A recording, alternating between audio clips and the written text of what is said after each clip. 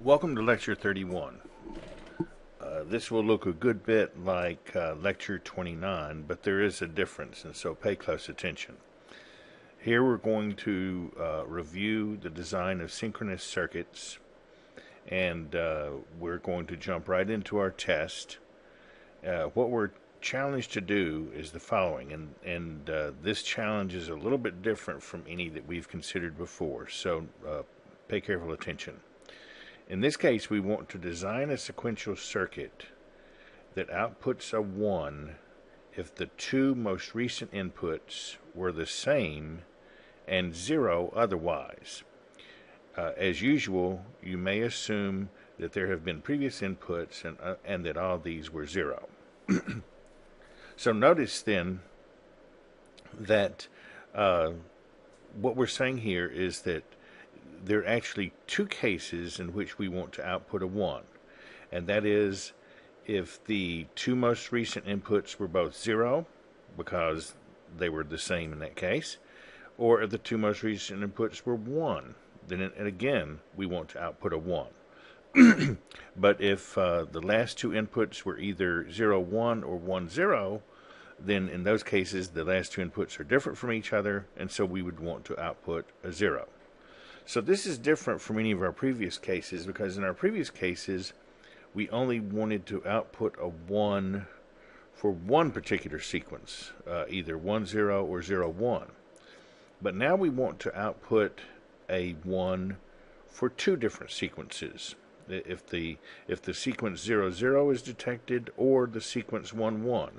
If either of those sequences matches the two most recent inputs, then we want to output a 1, and otherwise we want to output a 0.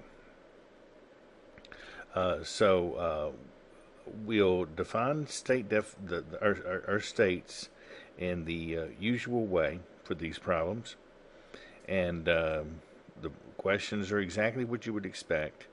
I'm asking you to decide which of these transition tables is correct. Here's A and B, C, and D. Which of those transition tables is correct?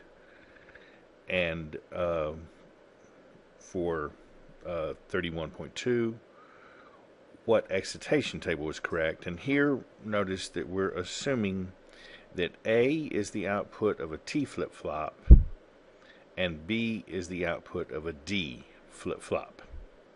Okay? So this, once again, I want to stress here that A and B, we're using different kinds of flip-flops.